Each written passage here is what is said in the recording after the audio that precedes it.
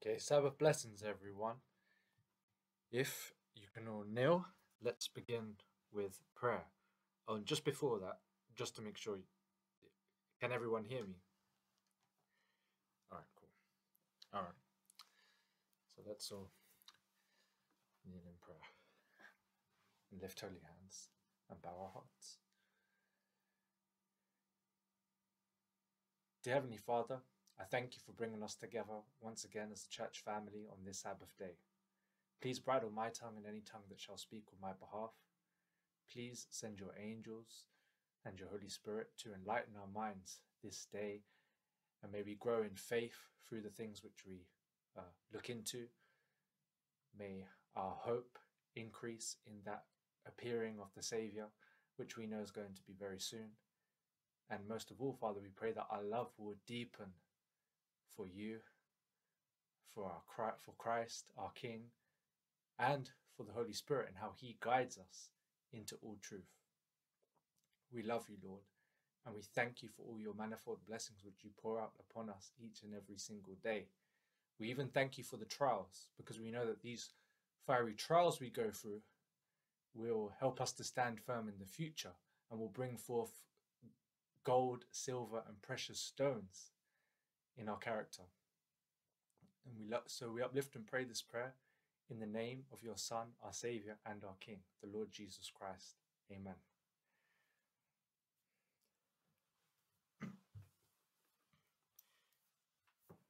Amen and amen. So, this week we're going to be looking at the drink offering once again. And of course, last week was part 1 of this study. And I'm actually thinking now, because the Lord gave me more things to add to this, so it might be another 2 weeks of looking into the drink offering, but that's fine. So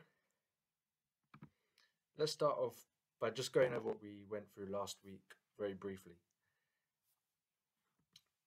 Okay, so we see in Numbers 15:5 that the drink offering is mentioned and that it was to be poured upon the burnt sacrifice. So the burnt sacrifice and the drink offering, they went together.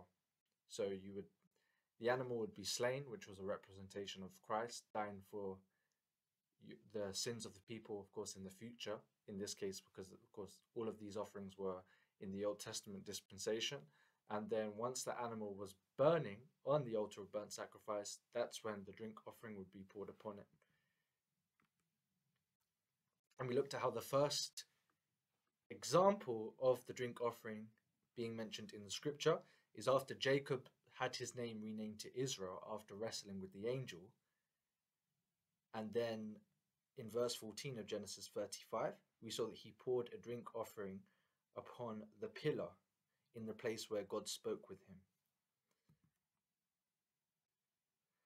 And we saw how this is a symbol of the fact that when Christ would come, he would pour out his soul even unto death, which we're going to look more into today.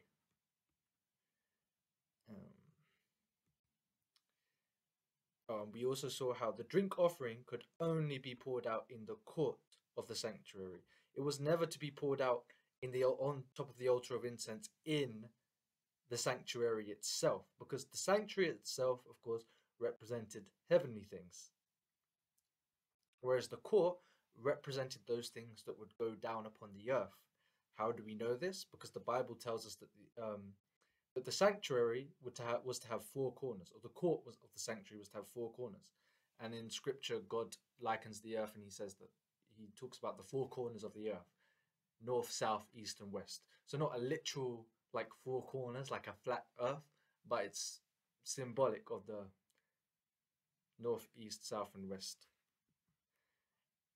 And then in Numbers chapter 28, now I'm not going to read all of this because we did read this last week, but I'm just going to read from verse 7, where it says, "And the drink offering thereof shall be the 4th part of an hin for the 1 lamb.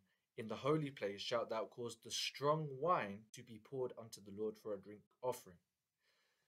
And last week we spoke about how that word there, strong wine, in the Strong's, that Hebrew word is alcoholic wine. So this was wine that was fermented. We know that generally speaking, or not generally speaking, the Israelites, and that includes us as Christians today, we're forbidden to drink alcoholic wine or any kind of alcohol. But in this case, in this particular offering, strong drink was allowed. Obviously not to be drunk, because all of it was poured out upon the burnt offering. And so this week, I'm going to start in Isaiah chapter 24, verse 9, and we're going to look at why it was strong drink or alcoholic wine that was poured on the burnt offering. And so in Isaiah chapter 24, verse 9, it says, "They shall not drink wine with a song. Strong drink shall be bitter to them that drink it." And then in Isaiah chapter 5, verse 20, we read, "Woe unto them that call evil good and good evil, that put darkness for light and light for darkness, that put bitter for sweet and sweet for bitter." So here we see that bitter is being used as a symbol for evil. And we see earlier on in Isaiah, he's saying that strong drink shall be bitter. And then in Isaiah chapter 53, verse 6, which of course, Isaiah 53 is the whole chapter, is a prophecy of the Lord Jesus Christ that was written around 750 BC. So 750 years before he was even born. He says, "All we like sheep have gone astray. We have turned everyone to his own way, and the Lord hath laid on him the iniquity of us all." So when Christ died at the cross, the Father literally poured his wrath out upon Christ. He poured the iniquity of us all on Jesus. And in Revelation chapter 14, verse 10, this verse is later on in the study, but if Gabriel can put Revelation 14:10 into the chat, we will see that wine can also be a symbol for the wrath of God being poured out. And for those that reject Christ, that reject his sacrifice, they will have to suffer the wrath of God being poured out upon them in the second death. But for those that put their faith in Jesus and in his precious blood to wash away all their sins and to live a life of righteousness through Christ and through faith in the sacrifice he made at Calvary, yes, we will not have to suffer that wrath, because that wrath was poured out upon the Lamb of God, upon Jesus Christ. And so in Colossians chapter 3:9, we read, "Lie not one to another, seeing that ye have put off the old man with his deeds." That old man, of course, being the person we was before we met Jesus Christ. Or if you haven't yet given your life to Christ and you're listening to this, I would urge you even this day to get on your knees and surrender all to Jesus, and to put your faith in him, that he did die for your sins on the cross. Once you do this, the Bible says you will be born again in John chapter 3. Now, of course, it's not a literal being born again, but it's a spiritual. And every single person here listening who knows Jesus has experienced this miracle of being born again. Many of you will know my testimony of how I was before I decided to truly give my life to the Lord Jesus Christ. And the sins that I used to commit and all of us used to commit. We were different people. We were in the world. We were children of wrath. We were children of the devil. But when we gave our lives to Christ, he puts his spirit upon us and changes us. We become a new person. And that's why in Romans chapter 6, verse 6, it says, "Knowing this, that our old man is crucified with him, that the body of sin might be destroyed, that henceforth we should not serve sin."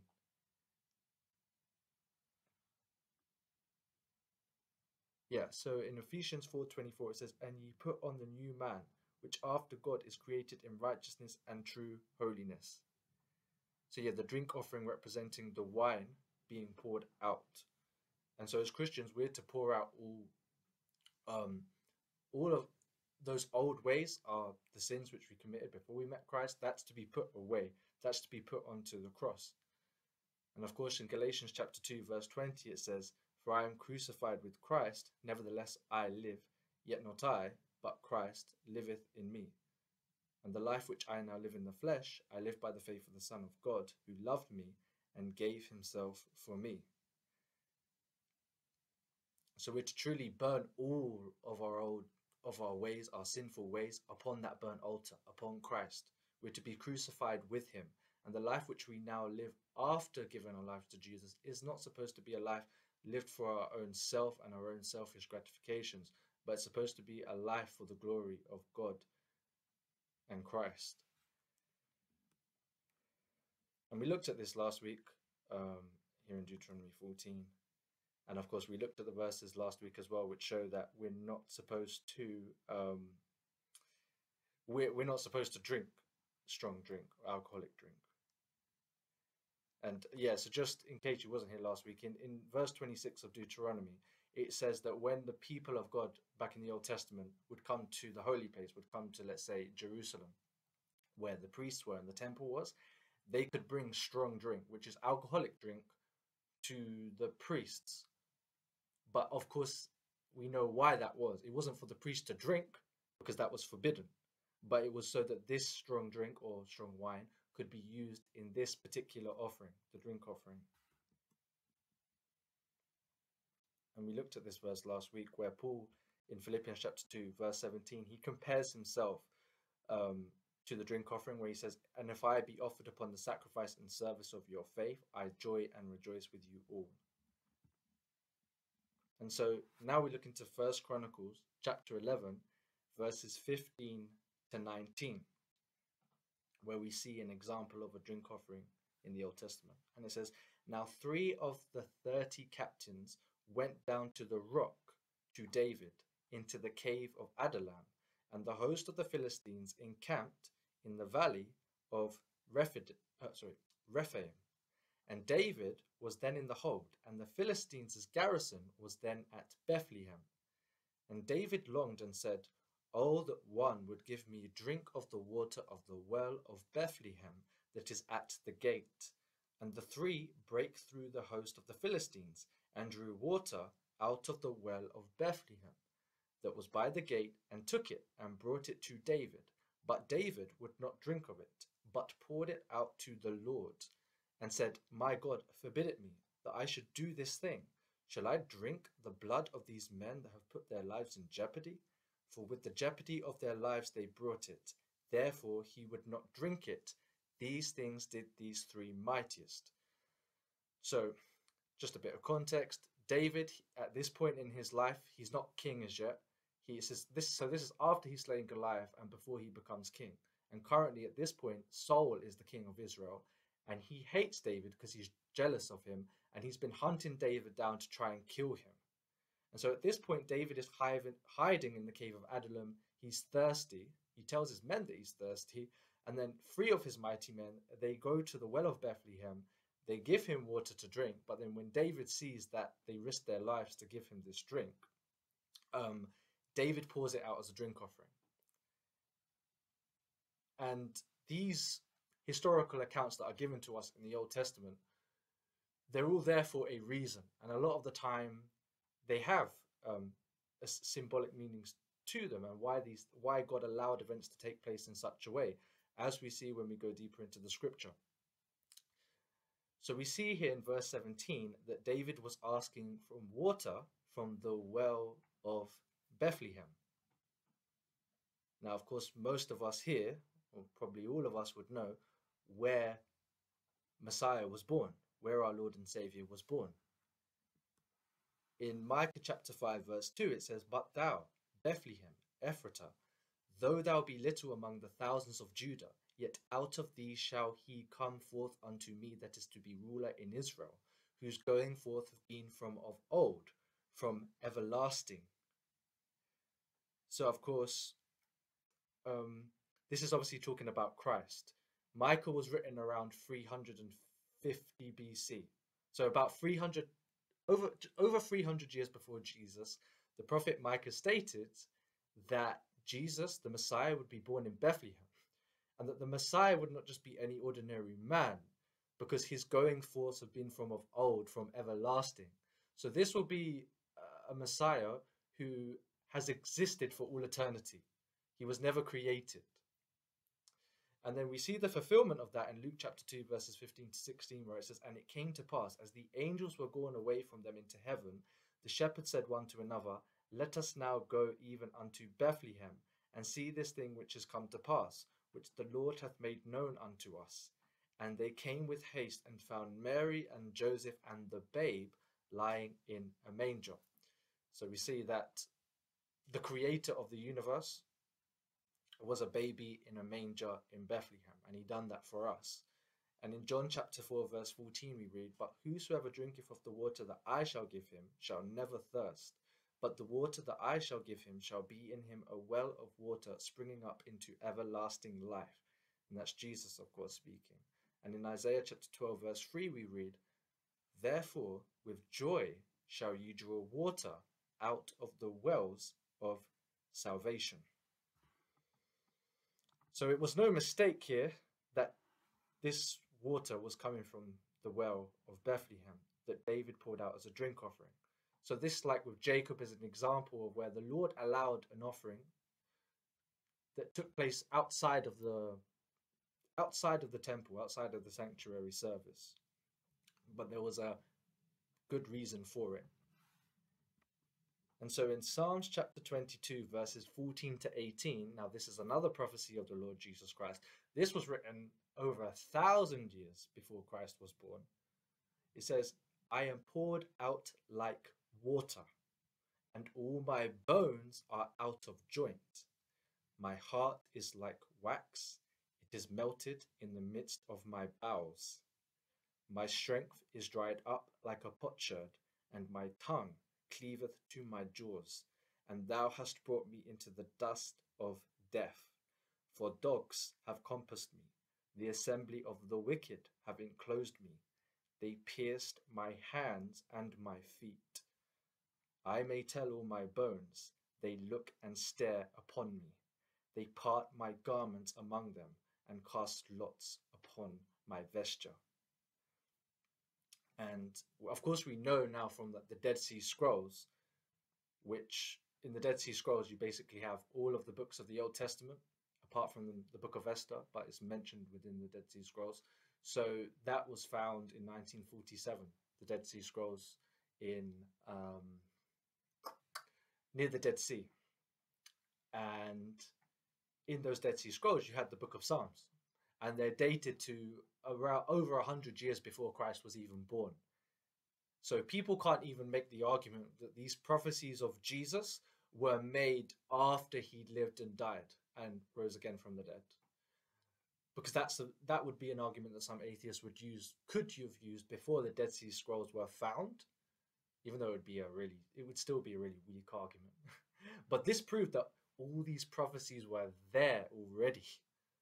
Hundreds, in fact, this one over 1,000 years before Christ came and fulfilled these prophecies. Before, of course, they pierced his hands and his feet, and his soul was poured out like water. So Christ, who was born in Bethlehem and said he will give us a well of water that will lead to salvation, was poured out unto death. Hence why David was longing for the water from Bethlehem. It was given to him, and then he poured it out as a symbol of Christ pouring his life out for us. And of course, David was the one that wrote this psalm. So he knew what he was doing when he was pouring out that water. And Sister White even says that a lot of David's psalms, most of them were written during the time when he was, fleeing from Saul, when he was being persecuted. And that was actually when he was the most closest to God, when he was running for his life. He was righteous also in the days when he was a king, but we know that he did fall. He did make mistakes, although he did repent, and he died as a righteous man of God, and we will see him in heaven. He's currently not in heaven, of course, because he's sleeping, but he will be raised from the dead when Christ returns with the rest of the righteous ones. So it's even likely that David wrote this very psalm around the same time that this event happened, where he poured out the drink offering unto the Lord. And so in Jeremiah chapter 2, verse 13, we read, "For my people have committed two evils. They have forsaken me, the fountain of living waters, and hewed them out cisterns, broken cisterns that can hold no water." And just stopping there, this reminds me of something I read in Steps to Christ, of how all that the world has to offer, whether it be the pleasure, whether it be fame, whether it be money, whether it be the lies and the fiction and the Hollywood movies and what have you, all of that is like a broken cistern. So a cistern is like a vessel where you would hold water, like an old school water bottle, if you like. But the world can't quench anyone's thirst because it's like a broken cistern. You pour water into it and there's holes all in the bottle. So the water just comes out. You're never full. And that's how it's like living in the world. And I experienced that myself.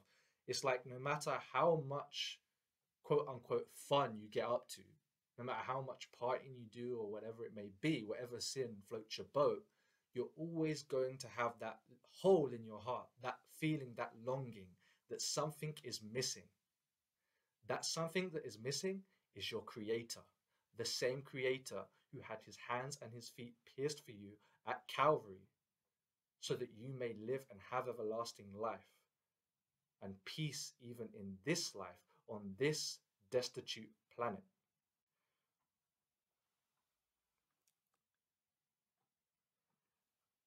Brother Gideon just posted he just posted a picture of a cistern in the and a well in the group chat. Okay. Okay. So maybe I got that wrong about the cistern being like a bottle then. That's what I thought. But even still, if a broken cistern is like a well, that means it's not going to fill up with water. And of course, Christ is not broken. It's like a fake well. Okay. Okay, so in John chapter 4, verse 10, it reads, Jesus answered and said unto her, If thou knewest the gift of God, and who it is that saith to thee, Give me to drink, thou wouldest have asked of him, and he would have given thee living water. And that was, of course, when Christ was speaking to the woman of Samaria. And then in John chapter 19, verses 28 to 30, we read, this is when Christ is hanging on the cross. After this, Jesus, knowing that all things were now accomplished, that the scripture might be fulfilled, saith, I thirst. Now there was a vessel full of vinegar, and they filled a sponge with vinegar, and put it upon hyssop, and put it to his mouth. When Jesus therefore had received the vinegar, he said, It is finished. And he bowed his head and gave up the ghost. In other words, he died. So the fountain of living waters himself, he who created all things seen and unseen, loved us so much that he came down. He was born as a baby in a manger in Bethlehem. He never sinned, although he could have. He never sinned, so that at the height of his manhood, at the age of only 33 years old, he died on the cross.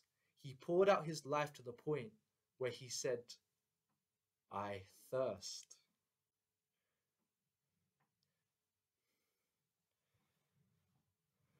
And that fountain of living waters is Jesus Christ. And he done it for you, brothers and sisters. He loves you that much. And if you haven't received Christ into your heart as yet, as I said, don't delay. For you never know, today could be your last day on this planet. And without Christ, without faith in Christ, you cannot enter into heaven. And if the question comes into your mind, why is that? It's because we have all sinned. We've all fallen short of the glory of God. What is sin according to the scriptures? It's breaking the commandments of God, one of the 10 commandments, or all of them. So if you break the 10 commandments by lying or stealing, or even by looking at a woman to lust after her, which would be breaking commandment number 7, not to commit adultery. Now, all of us have done these things. That means you can't enter into heaven. That means you're in big trouble.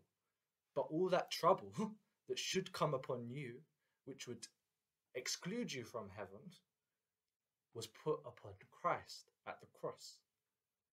All you have to do is believe and have faith that he did die for you. And then you are to live for him. And living for Christ is keeping his commandments out of love for what he done at the cross. And all the other blessings he bestows upon us. That's why Christ said to the woman, go and sin no more.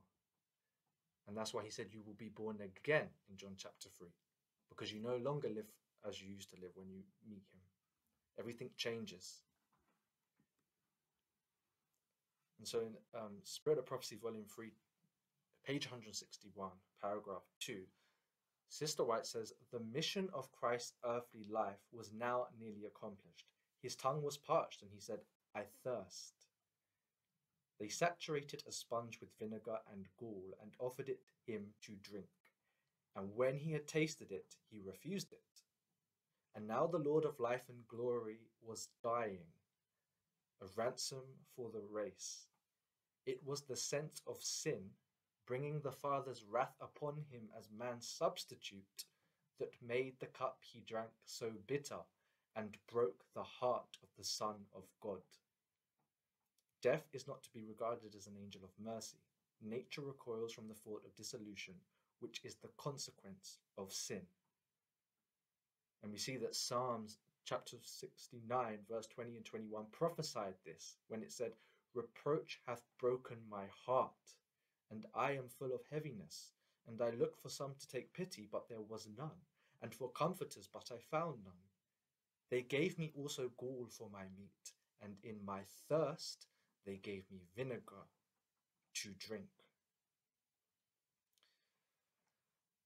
And of course, the broken heart part of it is that, Jesus, it wasn't the pain of the cross that killed him, although it would have been excruciatingly painful, but he actually died of a broken heart. His heart literally broke, which is what caused him to die, because all the sins of the world in all ages was poured upon him at that point. So the Father and the Holy Spirit had to withdraw their presence from him. Even the angels withdrew their presence from him, because he literally became sin for us on the cross. And that's why when Jesus was on the cross, he said, "Eli, Eli, lama sabachthani," which translated means, my God, why hast thou forsaken me?" Because imagine, Jesus Christ, as an eternal God, was with the Father and with the Holy Spirit for all eternity, and they were never separated. They've always had each other's presence for eternity. So that's like a billion times a billion. Now imagine if one of us went to our sleep early. How sad we would be to be deprived of our brother and sister's presence in the church family. But Christ at the cross was now being deprived of the presence of his Father and the Holy Spirit, which he had known since forever and ever and ever. And again, he done that for you, brothers and sisters. He done that for me. He didn't have to either, but he done it out of love, for love is stronger than death, it says in Song of Solomon. And so Spirit of Prophecy, Volume 4, page 19, paragraph 1, it says, "Amid forgetfulness and apostasy, God had dealt with Israel as a loving father deals with a rebellious son, admonishing, warning, correcting, still saying in the tender anguish of a parent's soul, 'How can I give thee up?' When remonstrance, entreaty, and rebuke had failed, God sent to this people the best gift of heaven. Nay, he poured out to them all heaven in that one gift. For the gift of God is eternal life through Jesus Christ our Lord," it says in the book of Romans. It's a free gift. Just accept him as your Savior today.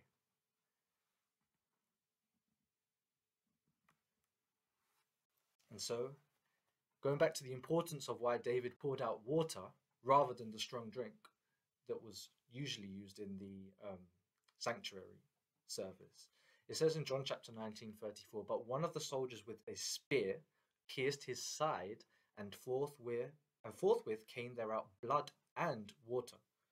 So when Christ was dead, the Roman soldier, he pierced him on the side to make sure that he was dead.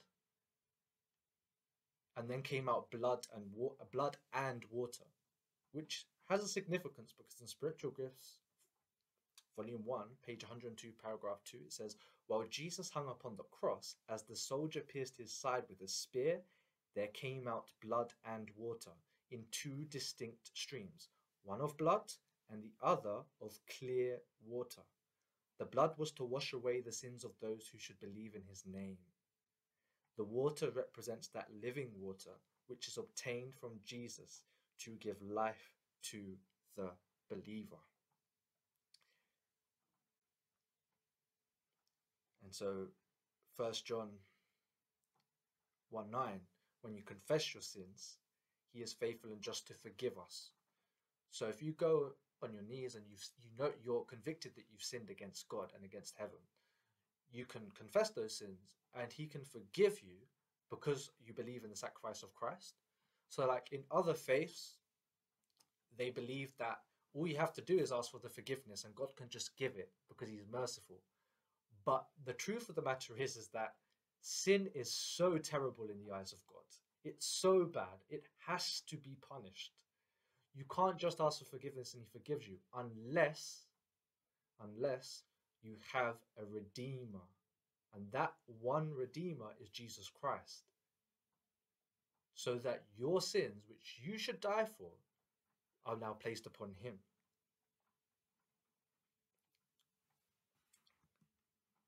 And so I'll finish this study, not this study, but this portion of the study, if you like, in Revelation chapter 21, verse 6, where it says, "And he said unto me, it is done."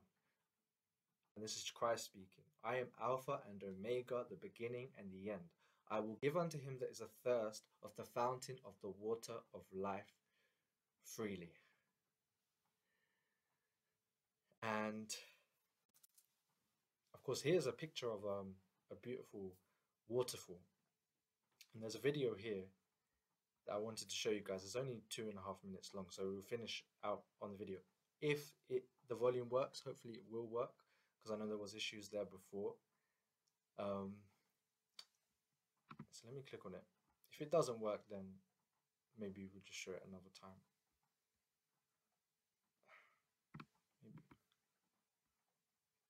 Can you guys hear something?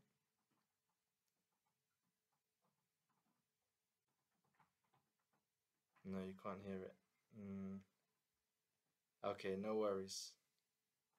I don't know. I don't actually know how to get the volume here. Have I shared my audio? You have to share audio. Okay. Then I'll leave it then. Maybe after service. You got a feedback loop. Okay, no worries. It was basically just I won't play the whole video, but it's basically just this beautiful creation that Christ has made. And just when I saw this, I was contemplating how the God who created all of this beauty, actually came down as a man and died for us. So, and also how when you look at how beautiful creation is, it actually shows that our God is beautiful in his character, because only a beautiful God can create this. Only a beautiful God. So that's why even, people who have never read the Bible can understand that there is a creator, and that this creator has a supernatural character.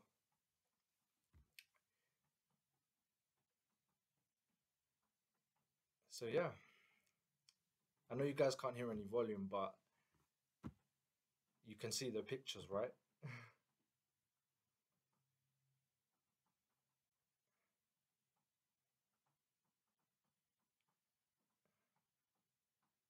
Cool.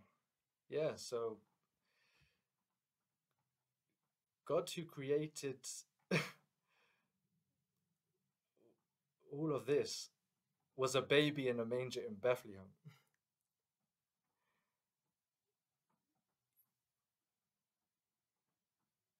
And is revealed to himself to us through the Bible. And we have prophecy to know for sure that this Bible is of God. So he's left us with creation as an evidence of his existence, but then he's given us the Bible to give us a deeper understanding of who he is and what he requires from us. So I hope and pray you were blessed by what was heard this Sabbath day. And next up will be Brother Gideon. Yeah, let me just record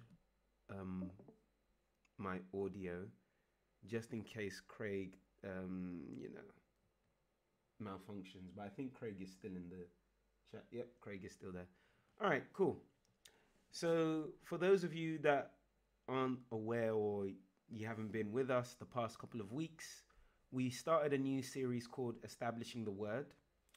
We started looking at the Bible manuscripts and started looking at the King James Version compared to versions like the NIV. That's on YouTube, and we're going to upload the prophecies of Daniel on YouTube as well. Why are we doing this series? Well, as the title of the series says, Establishing the Word. One of the great things about God's Word is that He's given us many evidences in the Bible, and that we can see in the world. So John 14:29 says, "And behold, I've told you before it come to pass, that when it come to pass, you might believe." So Jesus actually tells us well in advance of the future that's going to happen, because we know no man can predict the future. So when these events happen in the future, we have further confirmation that, okay, I don't need to go and research deep into the Quran or the is the Hindu book called the Bhagavad Gita. I can't pronounce it, but I don't need to do all of this. I've got concrete evidence in God's word, and I can know not just what's happened, but He can tell me what's going to happen in advance, and I can be prepared for what's to come. Right, so what did we cover? We went over the dream of the king, which you can find on the website, and we started to go into Daniel chapter 7, the prophecy of the four beasts, which really is just a copy of Daniel chapter 2. So just so we're all on the same page, in Daniel chapter 2, we saw an image of a statue, which the head was of gold, the chest was of silver, the belly of brass, and the legs of iron. Now, and then the feet of iron and clay. And in the end, actually, let me whiz to the, should I whiz to the last slide? Okay, we saw the summary of that. The gold head represented Babylon. The silver arms and chest represented Medo-Persia. The bronze belly and thighs represented Greece. And lastly, the iron legs represented Rome, with the clay and the iron representing Rome, and the miry clay representing the church, or the Catholic Church, which we know looking back or retrospectively. So in Daniel chapter 7, we basically get that same vision, but with more detail, and God uses different symbols. The lion represents Babylon, as we covered last week. The bear represents Medo-Persia. Greece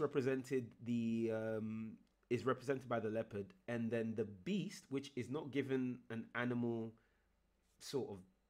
is not a specific animal, is named this beast. So it's not like an elephant. It's just called a beast, and it has 10 horns coming out of his head. We got to the part where we got to the fourth beast, but just to cover off so we're all on the same page, we know that the lion represented King Nebuchadnezzar and Babylon, the empire of Babylon, because in Jeremiah 50 verse 17 it says, Israel is a scattered sheep. So Israel began to be scattered in 606 BC. The lions have driven him away. First the king of Assyria have devoured him, and last this Nebuchadnezzar, king of Babylon, have broken his bones. So there we see that within the Assyrian culture, and then within the Neo-Assyrian culture, and then within the Babylonian culture, lions were a big symbol. So God used the symbol of lions to represent Babylon. And in fact, when you go to the British History Museum, you'll find this all over their icons. So when you look at the walls of Babylon, when you look at the Assyrian art, when you look at what they used to do things like lion hunting. The lion was a big symbol in Babylon. So the second beast that comes after the lion was the bear. What beast overthrew the lion? And beast represents a nation, and we still refer to countries as beasts today. We have the Russian bear, we have the lion of the United Kingdom, we have the bald eagle of America. What represents the beast, the bear? it was the Medo-Persian Empire. Now, the Medo-Persian Empire was a joint empire between the Medes and the Persians. And according to the Encyclopedia Britannica, Belshazzar died after Babylon fell to the Persian general Gobryas without resistance on October the 12th, 539 BC, not AD. So the Babylonian Empire was from roughly 605 BC to 539 BC. That's when most people date it. And it was the Medo-Persian Empire that crushed it. Daniel actually lived to see the fulfillment of this prophecy. Then, not going into the details of the bear, that study will be uploaded, but going into the leopard, we know that the leopard came after the bear. And what nation destroyed the bear nation? The bear nation being Persia. What nation did that, which would take the place as the leopard? So, quoting from the Encyclopedia Britannica, again, the Achaemenids, which is another name for the ancestors of the Persians, if you will, were the dominant dynasty during Greek history until the time of Alexander the Great. And the use of the name Persia was gradually extended by the Greeks and other peoples to apply to the whole Iranian plateau. So then, after the Persians came Greece, Alexander the Great being the first king of the United Greece. Now, we're going to get more detail into that when we get onto the next study dealing with the goat and the ram next week. So we're going to look at more prophecies related to the Persians and the Greeks to set us up for more prophecies of the little horn. But just covering this here, we'll get into more detail. Alexander the Great was prophesied to take over, or the nation of Greece was prophesied to take over from the bear. And it was in 330, I believe it's 330 BC, that Alexander entered into Babylon. Darius III, who was the last Persian king, was assassinated because he had lost a battle to Alexander the Great. I believe the battle was either 331 and then Darius was killed in 330, or it was both in the same year. Regardless, the fact still stands that it was Greece who represented the leopard nation. Now, going after Greece, the leopard nation, comes the fourth beast. So we've got that clear so far in our recap. The lion was the first beast. The bear was the fourth beast. Second beast, sorry. And then the leopard was the third beast. Now we're going on to the fourth beast. And this is where we got to. And after this, I saw in the night visions, behold, a fourth beast, dreadful and terrible, and strong exceedingly. So there's meant to be another beast which comes after the leopard, which then takes the supremacy. It's funny because it was the Romans that defeated the Greeks. It says that the battle pitted, speaking about the Third Macedonian War, this was 168 BC roughly, I believe. The battle pitted the Macedonian phalanx against the Roman legion. Quoting from the Britannica again, with the latter emerging as the more versatile fighting formation. Macedonian losses were great, and of the estimated 40,000 engaged, some 25,000 were killed and more than 10,000 were made prisoners. Perseus fled, allowing the Romans to end the Macedonian monarchy and divide Macedonia into 4 republics. Okay, so after the kingdom of Greece was subjected on all its lands by the Romans, Rome became the predominant across the globe, the predominant empire across the globe.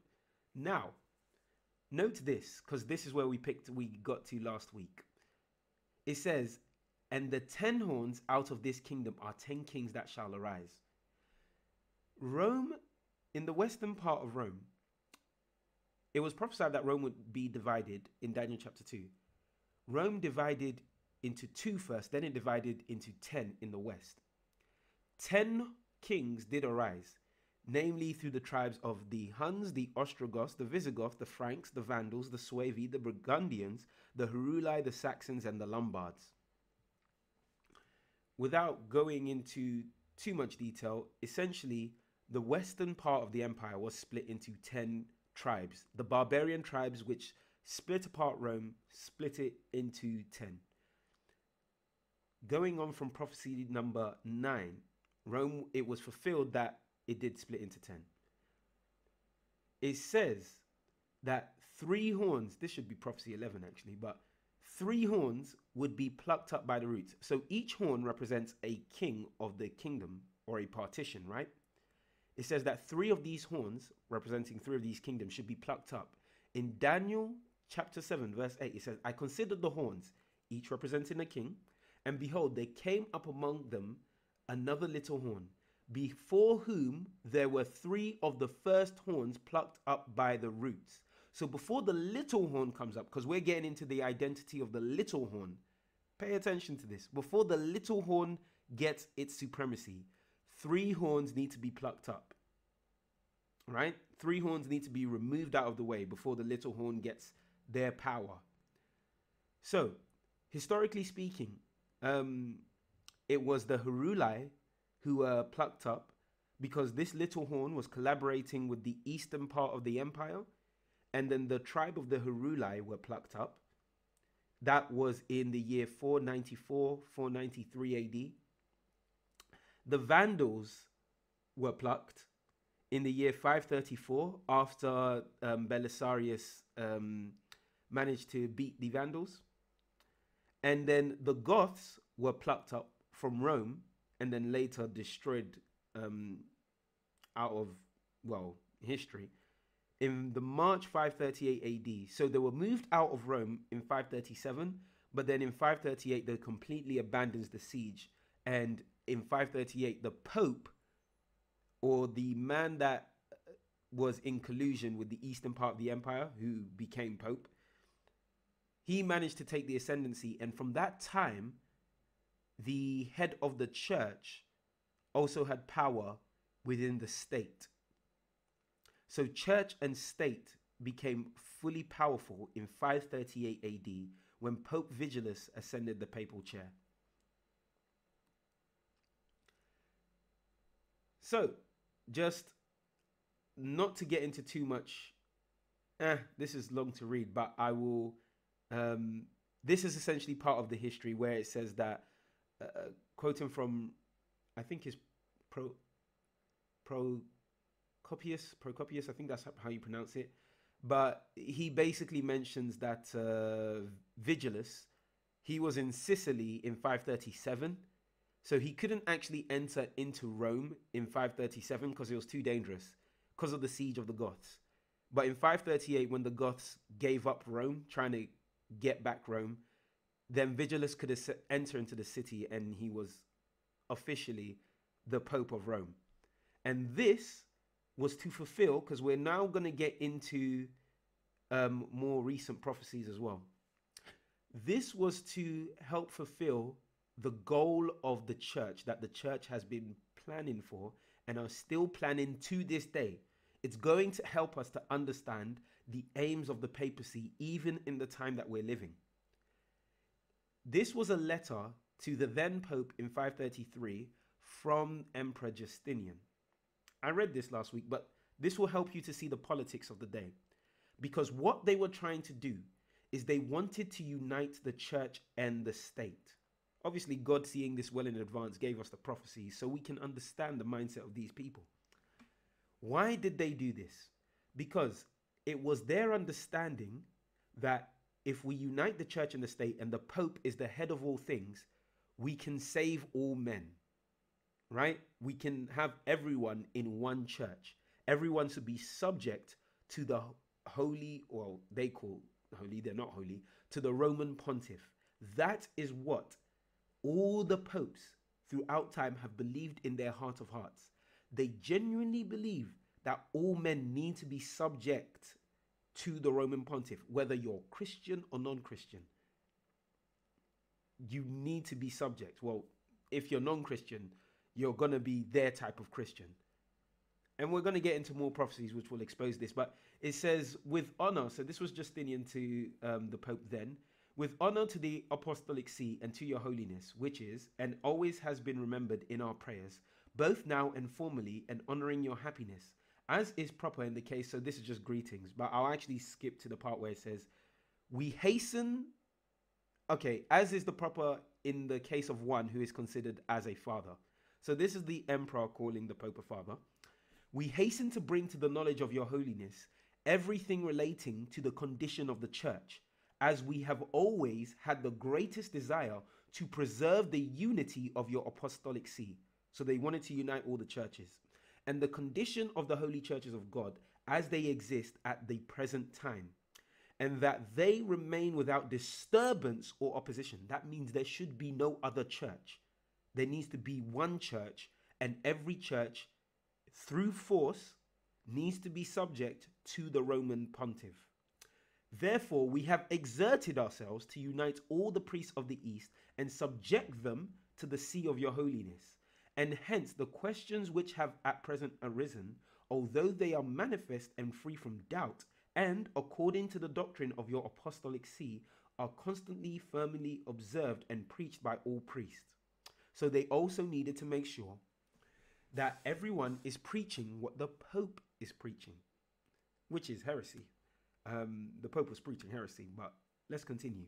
We have still considered it necessary that they should be brought to the attention of your holiness, for we do not suffer meaning to allow, so we do not allow anything which has reference to the state of the church, even though what causes the difficulty may be clear and free from doubt, to be discussed without being brought to the notice of your holiness. Basically, we don't allow anything to go unnoticed before you, because you are the head of all the holy churches, for we shall exert ourselves in every way, as has already been stated, to increase the honor and authority of your see.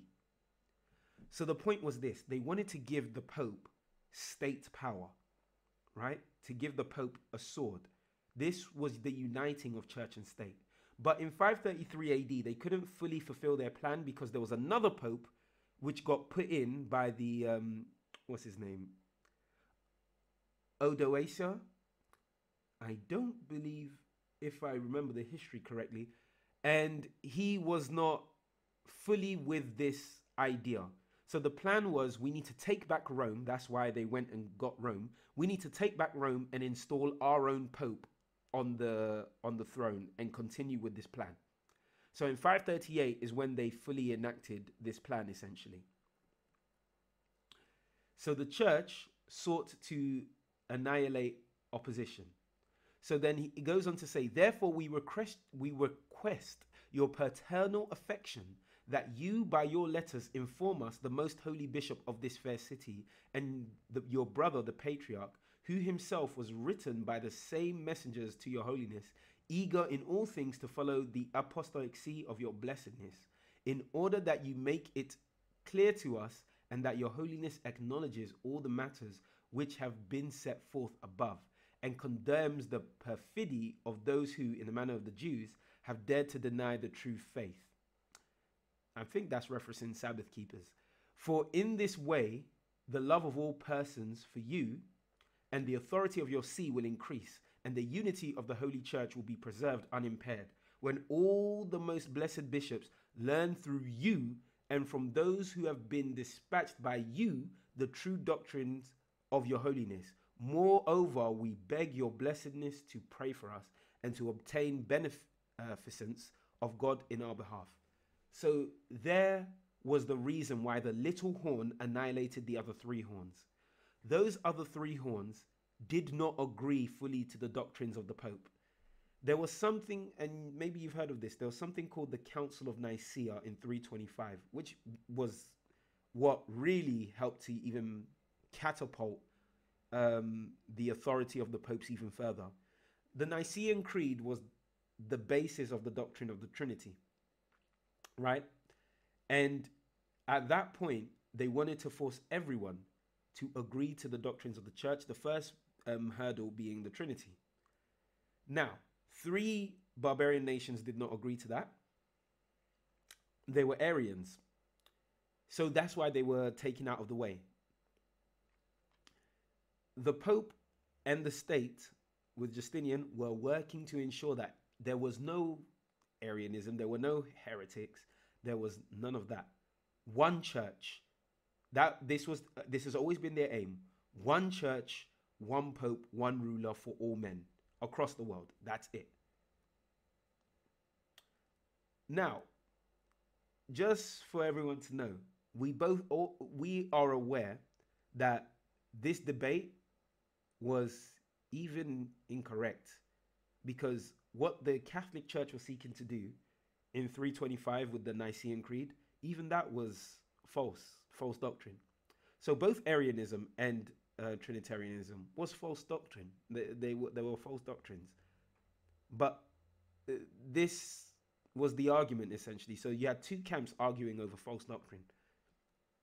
Both were wrong, but, you know, as is the case, both were arguing over things they did not understand. It's like the Pharisees and the Sadducees. The Pharisees were the ones who typically held more higher offices. The Sadducees were involved in the priestly office as well. But the Pharisees and the Sadducees, by the time Jesus came, they were both wrong, but they were both arguing with each other all the time. But when Jesus came on the scene, then they united. Why? Because both camps hated Jesus. And it's going to be the same even in these end times. Although the modern Arians disagree with the Pope, they're going to unite against us because we are the other. Even though the doctrine is clear and understandable, they won't want to get into the truth of the Godhead because both camps are wrong. But moving on from that, Daniel also goes on to prophesy in this horn. So the little horn that comes out of remember, this beast has 10 horns. 3 of those horns are plucked out, and a little horn grows out of the beast. And it says, and in this horn were the eyes like the eyes of man. What does the eyes of man represent? Proverbs 27 verse 20 says, hell and destruction are never full. So the eyes of man are never satisfied. So these are the human ambitions of the papacy. A man will lead this kingdom, this little horn, and their ambitions will never be satisfied. They will have endless ambitions, as in their ambitions will be extreme. So, from the Council of Florence, which the Catholic Church upholds to this day, they say this: we also define that the Holy Apostolic See and the Roman Pontiff holds the primacy over the whole world. Let me repeat that. It did not say the whole church. It did not say the whole of the Vatican. It did not say the whole of Italy. It says, we also define that the Holy Apostolic See and the Roman Pontiff holds the primacy over the whole world, and the Roman Pontiff is the successor of Blessed Peter, Prince of the Apostles, and that he is the true vicar of Christ and the head of the whole church and the father and teacher of all Christians. It did not say half of Christians. It did not say 1/10 of Christians. It said all Christians. And to him was committed is in Blessed Peter the full power of tending, ruling, and governing the whole church, and as is contained also in the acts of ecumenical councils in the sacred canons. So what's the aims of the papacy? The aims of the papacy is to control the whole world. They believe it is the right of the church and the Roman Pontiff that the world be subject unto them. You can find this council within their list of councils. You can find it on their websites. Like, I can give you the link. It's papalencyclicals.net. Go to church councils, click the drop down bar, go to Council of Florence, right to the right, you'll find it there. They still believe in this. They haven't changed. And we're going to get, because before we're looking at where they used force to enforce their rule. When we get to the Little Horn part 2 in a couple weeks, we're going to look at how they're working nowadays. Because when they first came to power, they worked by force. Now they're working by peace. So everyone thinks, oh, these old men in robes, oh, you know, they wouldn't harm a fly. No. They are not harmless. They are not harmless. This political organization is not weak, nor is it irrelevant in any way. They are very, very well connected, more than you can believe. Let's continue. it says, forgot to change the title there, but it says in Daniel chapter 7:21, I beheld the same horn, the little horn, made war with the saints and prevailed against them. We can get this admission now. Catholic brutality against who they called heretics, which is actually saints against Protestants, the Albigenses, the Waldenses. This history is so well documented, you're not going to find somebody saying the Catholic Church never did this. This would be this. No, you're not going to find that. Even the Pope himself, recorded in the year 2000, BBC News said, we are asking pardon for the divisions among Christians and for the use of violence that some have committed in the service of truth, the Inquisitions basically, and for attitudes and mistrust and hostility assumed toward followers of other religions. Said Pope John Paul II, dressed in the purple robes of Lent, which is a pagan holiday, but that's another topic for another day. The phrase "violence in the service of truth" is an often used reference to the treatment of who they call heretics during the Inquisition, the Crusades, and forced conversions of native peoples. So part of the people that they were killing, apart from other people who weren't Christians, is they made war with the saints. Those that believed in Christ, they killed them. So that prophecy was fulfilled. Prophecy 13, blasphemy. Daniel 7:25, and he shall speak great words against the Most High. To speak against is also symbolic of making yourself equal to. And it says in Daniel, so making yourself equal to. Another quote you'll find is when Jesus is in the judgment hall with Pilate, and the Jews are trying to pressure Pilate to condemning Jesus. They say, he that speaketh against Caesar. No, I think is in another account, sorry. But the quote is, he that speaketh against Caesar maketh himself a king. So to speak against also meant to make yourself equal to, biblically speaking. But there's two definitions of biblical blasphemy. Is when you make yourself equal with God. And I believe that is John 10:33. What? John 10:33, where it says, what does it say again? Thank you for posting.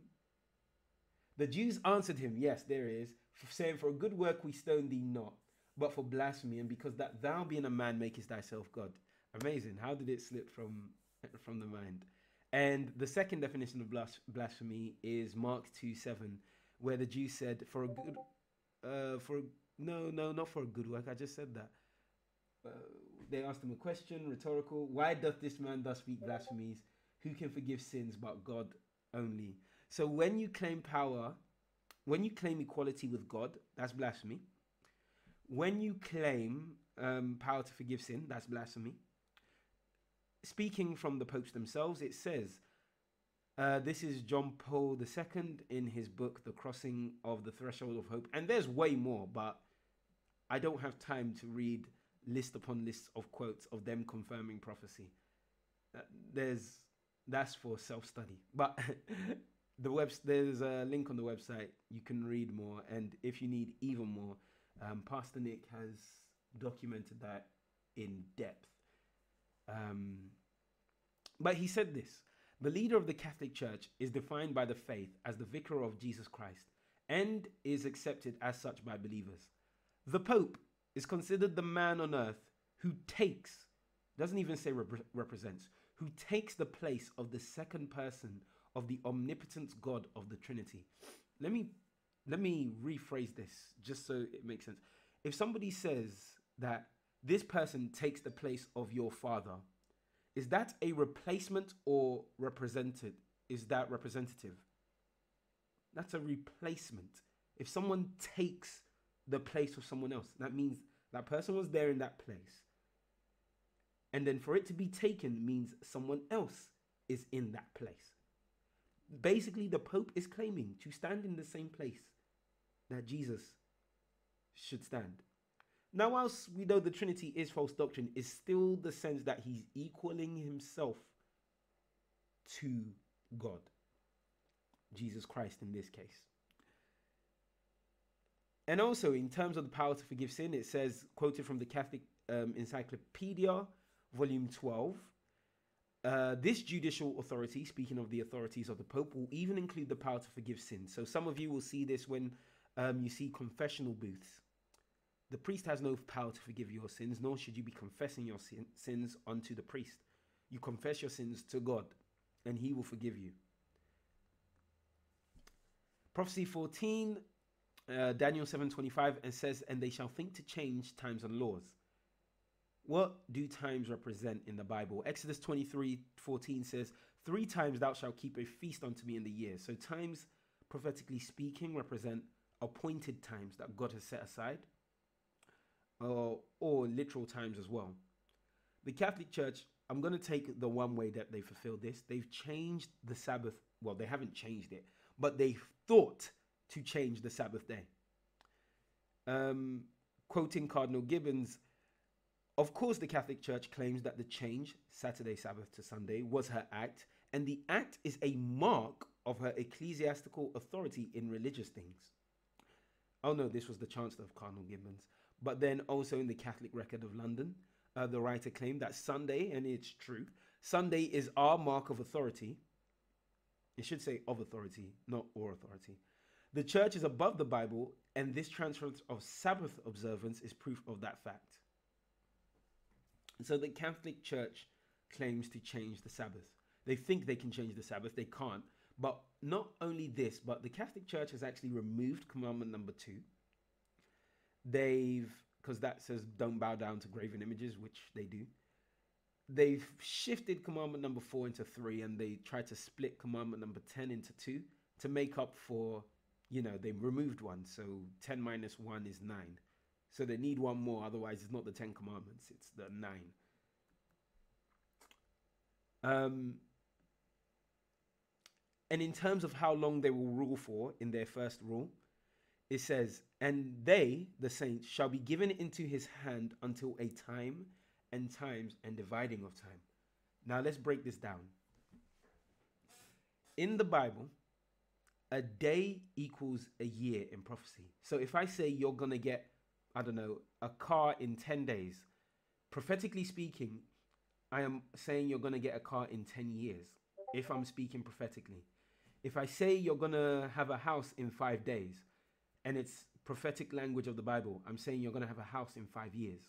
The verses which substantiate this is Numbers 14:33 to 34, where Numbers 14:34 says, after the number of days in which ye have searched the land, even 40 days, each day for a year. So God was saying, you're going to wander in the wilderness 40 days, but each day counts for a year.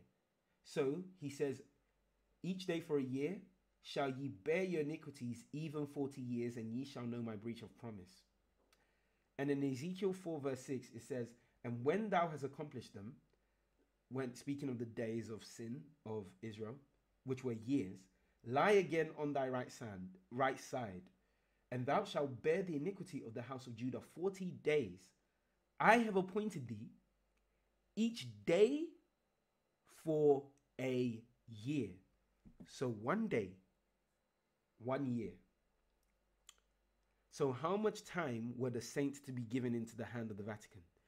In Revelation 12:14, we learn what a time, times, and the dividing of time, or half a time, represents. It says, and the woman, representing the church, were given 2 wings of a great eagle, and she might fly into the wilderness, into her place, where she is nourished for a time and times and half a time from the face of the serpent, from the devil. What did these times represent? Revelation 12:6, and says, and the woman fled into the wilderness, where she hath a place prepared of God, that they should feed her there 1,260 days. 3 score is 60. A score is 20. 1 score is 1 times 20. 2 score would be 2 times 20, 40. 3 score, 3 times 20, 60. That's why that famous phrase, 4 score and 7 years ago. 4 score, 80, and 87. So, yeah, 1,203 score days is 1,260 days. The prophetic time clock says each day is a year, so 1,260 years were the saints to be given into the hand of the Vatican. Did this happen in prophecy? Vigilus ascended the papal chair in 538 AD under the military protection of Belisarius. That's according to History of the Christian Church. Which volume is it? It should be volume 3. Yeah, volume 3.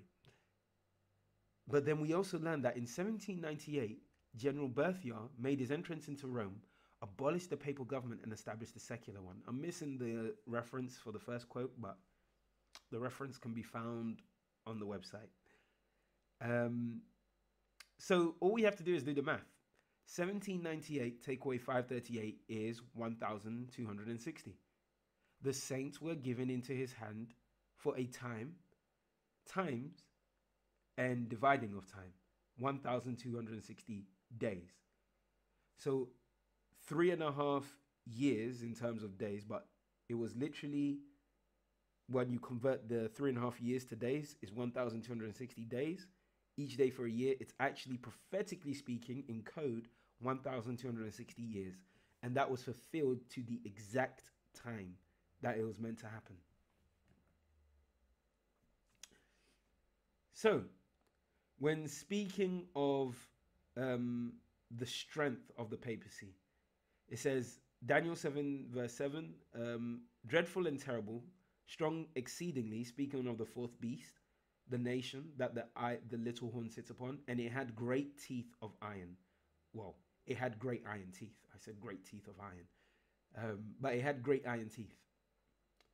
So we should find in that nation the strength of Rome, Imperial Rome. It's funny because the popes actually claim to have their powers from the Caesars. So Caesar was a name which was then put upon the emperors of Imperial Rome. And the popes claim that title even to this day. I believe if you were to go to the Vatican, you can still find this printed all over in different places all over the Vatican.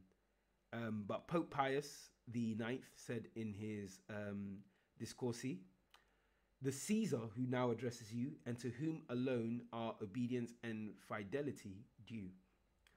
So there's many parts where they will claim the titles that the Caesars used to have, like the title the Roman Pontiff or Pontiff Maximus is not a title that came up at the time of the church. It was there that it was the Romans were using it before that. The Pontifex Maximus. So all these titles that the popes have taken upon themselves, they've still got that sort of those traits from Imperial Rome, and they still work with that Roman power. So it is there that we will conclude, but a brief summary of what we have gone over so far. We have learnt that the lion was Babylon, the bear was Persia, the leopard was Greece, the fourth beast was Rome. Out of the fourth beast arose 10 horns, 10 barbarian tribes. 3 were plucked up by the little horn, which was the papacy, the Pope. Those 3 were plucked up because they did not hold to the authority of the Pope. The goal and aim of the papacy was to establish all men under the Pope. From there, the popes sought to kill all opposers. So there the popes made war with the saints. To establish their power even further, the popes then thought to change times and laws, spreading their mark of authority upon the whole world. And now here we are in the current day where the little horn is back, and we're going to get into those prophecies in the next couple of weeks. Next week, we're going to look at the goat and the ram. And the week after that, we're going to look at the little horn in more depth and a few and more prophecies. And we're going to get into the study of judgment, etc., etc. So there's a lot of prophecy that we're going to be covering. But the reason why we've gone over all this is this will now make sense to you.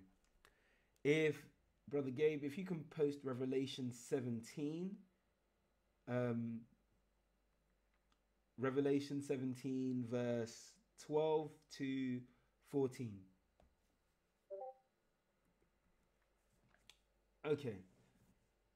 This is a future this is a future prophecy that's going to happen in the very, very near future. And I'm going to close on this verse. It says, so there are going to be 10 horns again. But this time, notice what happens. And the 10 horns which thou sawest are 10 kings, which have received no kingdom as yet, but receive power as kings 1 hour with the beast. The beast here is the same papacy, the same little horn of Daniel chapter 7.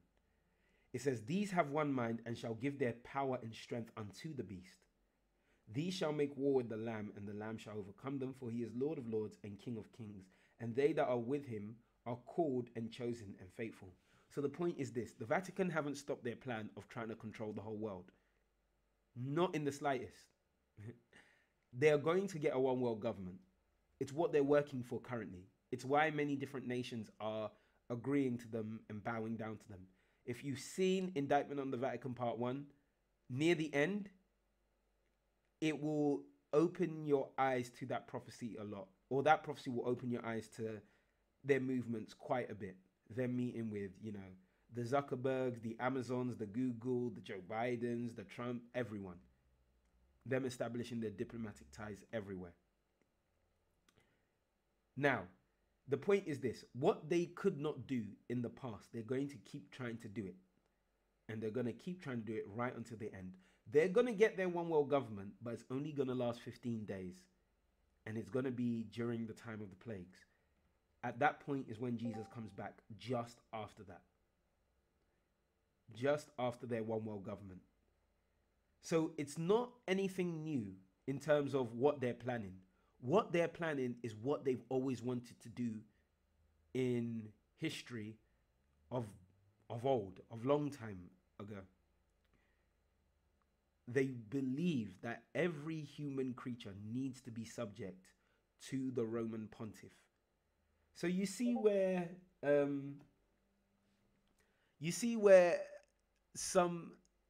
sometimes you get a story, and I don't watch these fictions anymore, but there's a group of people that will seek out, they call it world domination or absolute power.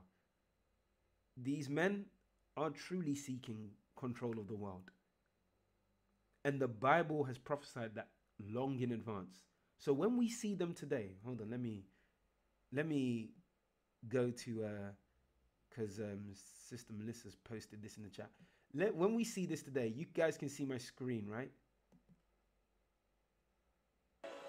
Oh, you guys can, yeah, you can see it? You can see my screen, okay. When you see this today, right, and let me just go to the image, which can just show you, these are not schoolboys that have come to meet the Pope. These are not schoolboys that have come to meet the Pope. These are heads of state, leaders of the European Union. When you see them coming and the Pope comes in, addresses, 27 EU heads of state. And he's receiving them all. Let me full screen this so you can get the full image of what's going on here. That was the ex-chancellor of Germany. Can you see the, I want this to stay in your mind. Look at the chairs that are there. The red chairs that look, I mean, they aren't so cheap, but look at the uncomfortable chairs. Not, maybe they're a bit comfortable, but the chairs they're given, right? Now, compare that, common chairs, to the throne that he has, as they're all circled about him.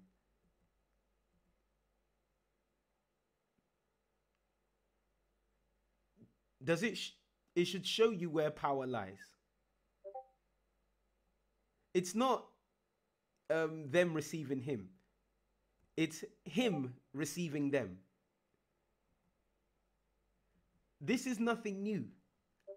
This is what has been happening before we were born. So, I pray you are all blessed with what you heard this Sabbath day. We went through a lot, but the two angels on side, I know, right? But we'll close out with prayer. So if you can kneel, please do so.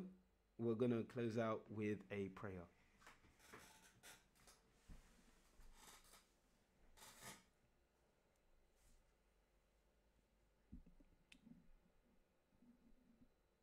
And if you can lift up holy hands and lift up your eyes towards heaven. Heavenly Father, we thank you for this Sabbath day. We thank you for allowing us to come together and go deeper into your word with a drink offering, learning how you poured out all those sins, all that wrath upon your Son, that he will bear it for us. We thank you for that, Father. We worship, love your Son. We pray, continue to form us in his image. And we also thank you for your word, for warning us of the plans of Satan and his agent upon the earth in the Vatican. So we'll be aware for what they're planning and how they're going to use it against your people, and how we can stay clear of that and follow you wherever you go. So we thank you for all these warnings, Father, and we love, praise, and worship the Godhead. In Jesus' name we pray. Amen.